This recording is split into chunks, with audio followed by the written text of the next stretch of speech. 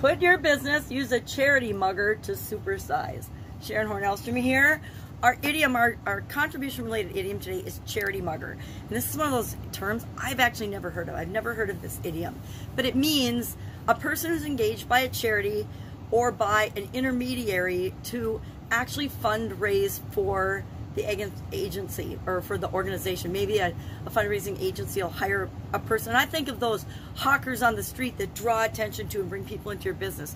Remember the big person in the sandwich, or the big Twinkie, or the big banana from, what was that show my kids used to watch? But they had a banana and the kid was always in the banana suit. Anyway, that's what we're talking about here, but for a charity, but we might be able to use that in our business. Is there a way to draw attention to and get attention to your business using a form of person or agency that does this for you? Well, of course, the sales function and often the marketing functioning in our business is carried out by someone other than internal businesses. As we grow and build and supersize our business, sometimes we find it best to hire outside agencies or outside individuals to help us support that organization or that function in our organization. You know, marketing and sales are an essential function, but we want to make sure that how we're doing them match our organization and the message that we're trying to get out into the world. So I would love to know if you've, number one, ever heard this term, charity mugger, because I've never heard of it.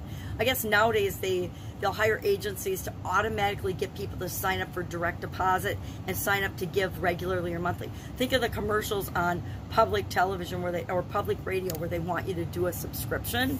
And I guess any membership site or any subscription would be examples of that. And we actually want continuity in many of our businesses. So not a bad thing, just a different term for things. So share if you've ever heard the term charity mugger. I've never heard this.